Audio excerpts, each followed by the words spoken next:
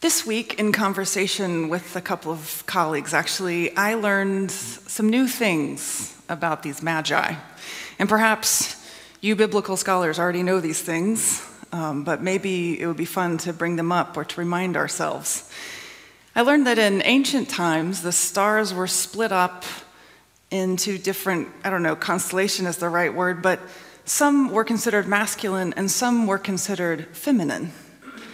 And so astrologers included people of both sexes because certain stars needed women to check them out,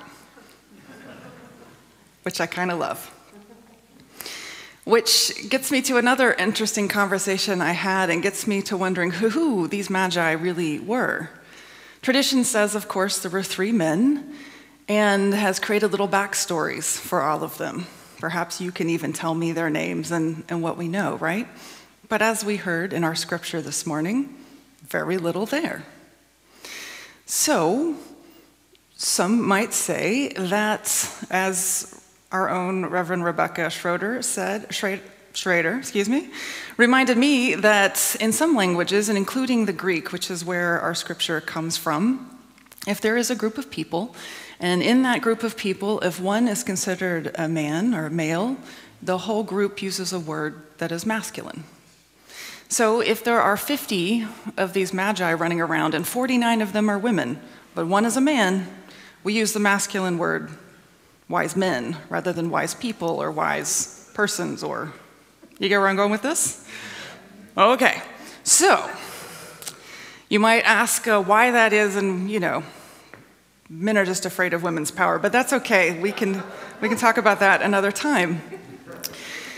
And this is all to say that this group of astrologers, of magi, were quite possibly a bigger group than just 3. If they're wandering around from all over the continent and for some time, there's probably more than 3 of them, and it's quite possible that they were a very mixed group and a lot more interesting even than those 3 guys that we see on Christmas cards. And they would have been very good at what they did because magi went in groups and entourages, and this is one of the things they did was wandering around and being emissaries to different places politically. And even though they were really good at what they did, they didn't have all the pieces to the puzzle. Their trail went cold in Jerusalem, and they stopped and basically were like, oh, let's ask the king for some direction. And so they went in looking for help. And so let me read you that piece again. A magi from the east came to Jerusalem asking, "Where is the child who has been born King of the Jews? For we observed his star in the east and have come to pay him homage." And King Herod doesn't know, but he calls, and here again I'll quote scripture, he calls together all the chief priests and scribes of the people. He inquired of them where the Messiah was to be born. So the Magi were in luck, because between the chief priests and the scribes, they had another piece of this big puzzle. And we can often get caught up in how bad and terrible a king Herod was, and he was. But we can also get caught up in that and forget that there was also good news in this story at the palace, because within the palace halls, people who worked under him were not all tyrants, but faithful people trying to listen and learn and pray and earnestly find God in the scriptures and in their lives. And so these 2 groups of people worked together to try to solve a mystery and figure out a path forward. And this was a problem that required all of their skill sets and perspectives and experiences, and God was working through them and led them to eventually figure something out and go out again towards Mary and Joseph and the Christ child. Community is really at the heart of the story. People coming together to usher in the good news and testify to God's good work. And yesterday, I witnessed our community coming together with many different perspectives and from different places and different pieces of the puzzle of who was Marcia Brumbaugh. Now, I don't know that yesterday we solved any problems. Grief is a process that cannot be solved per se, but we certainly came together and testified to God's light and to a beautiful star who was rising in the heavens. And this all got me thinking about Epiphany and about star words in a slightly different way. Star words are a ritual or a prayer practice that has become very popular in Protestant churches in the past decade or so. And we've practiced and offered star words in worship for the past 2 years, and we're going to do it again today. And so for those of us who are new to the idea, or perhaps want or need a refresher, here we go. We have a bunch of cards, and they have words on them, and they're in a basket. Oh, look. Why, it's right here. There's a star. There's a word. You get to take one home with you. I'm going to put this one back in and mix them up a little bit. So there's this basket, and I'm going to invite you to pick one up at random. And don't go looking in trying to find your favorite word, but just to pick one up and let that word be a gift and be a guide for you for this year. Now, the words are from a large bank, and I think I can say that there aren't any repeats from last year. But if you get a repeat, how interesting for you, because I didn't see that coming. And how you want to approach this practice can vary, because as I say, it's a prayer practice. Now, I would recommend you put this card somewhere where you can see it, on a desk or taped to a mirror, so that you can bump up against it regularly.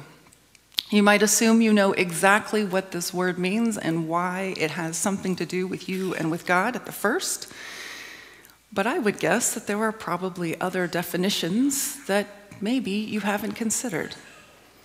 Perhaps you're less of a contemplative or a wordsmith kind of person and more of a doer. And that's okay, because when you get your word, maybe you come up with 3 actions that you think might be associated with this, and then I would say pick one of those, put it on your calendar, and see where that leads you. So, there's no right, there's no wrong. And I'm aware that sometimes you get a word that just doesn't feel right. And there's a part of me that wants to say, wrestle with that word. There's also a part of me that says, sometimes it's not right. Well, we're not going to do that. I've received some gifts that just aren't right. I'm sure you have too. So perhaps this is an opportunity for you to wrestle with that for a little bit, and then maybe in conversation with someone else to wrestle with that, and then pick a new word, one that will guide you to a new positive place in your life. And this is the piece that maybe I am seeing differently this year. It's an expansion of my understanding of star words and prayer practices, because I tend to focus on the gift being given and received in this relationship process with this word and me and God. Because I'm more of a mystic and definitely more of an introvert than some. And I am reminded by both yesterday's service and by our scripture this morning that we are not walking this journey alone.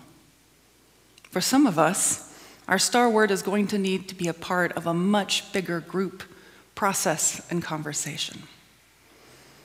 So, I'm going to also say to you this year, what if we checked in about star words, maybe before a team meeting? Or maybe it becomes part of our coffee hour ritual. How's it going with your star word? Oh, let me get a cup of coffee first, we'll talk later. What if we invited close friends or even strangers to tell us about their thoughts on the word? You don't have to tell them why. You're just thinking the other day about this word. Please, what does that mean to you? How do you see it? What might they imagine? We can look up definitions and listen to God in our lives, and we can do that internally, and we can do that with and for each other as well. It doesn't have to be an either or. And I would also assume that even if you're going down the meditative solitary path, that it's not that you're not taking into account your life, which of course is filled with other people. So, no right, no wrong. Of course, other people are going to be on this path, and it just occurs to me that maybe we should be more intentional about that conversation. Or at least me being more intentional about giving you permission to do the thing that you're probably already doing, you just haven't told me about yet. That's okay too. The point, of course, is that however you process, internally or proclaiming your word from a mountaintop, our hope, my hope, is that your star word will lead you towards building community, deepening your relationship with God, and even leading you towards new destinations and understandings this year. So during communion, I will invite you to come forward and also to pick up a star word while you're up here. So communion, and then we're going to try to figure it out. It may be a little chaotic, but maybe put your mask back on and then draw a card, grab and go. And if you are worshiping with us from afar, please let us know you would like a star word, and we will draw one out for you prayerfully and then send it to you. And if, we've missed some people today, we will have them in the office and happy to draw them in the future week or as long as anybody wants one. May God lead you through star words towards each other and towards God's embrace to build a beautiful community right here.